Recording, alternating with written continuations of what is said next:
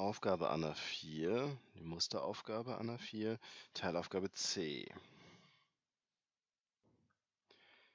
Für die in der Abbildung eingetragene Stelle C, hier, wird die Integralfunktion IC betrachtet.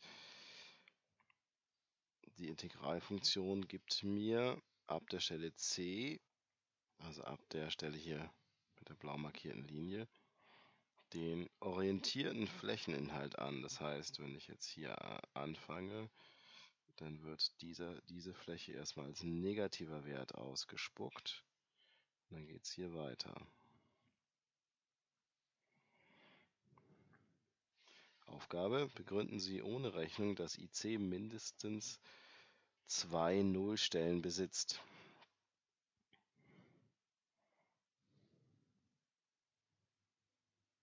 Ein Teil ist einfach, wenn ich direkt x gleich c wähle, dann habe ich eine Fläche, die nicht vorhanden ist, dann ist der Flächeninhalt 0.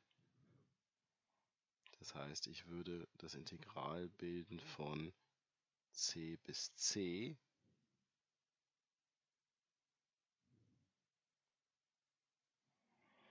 Und das wäre 0.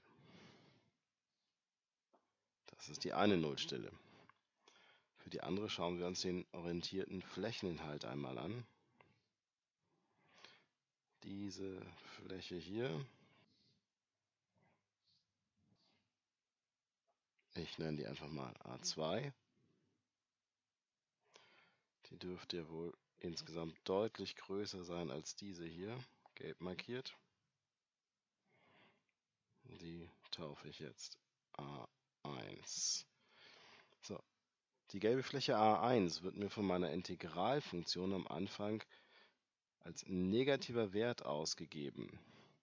Das heißt, ich müsste jetzt so lange integrieren, bis ich hier an eine Stelle komme, sagen wir mal abgeschätzt ungefähr hier.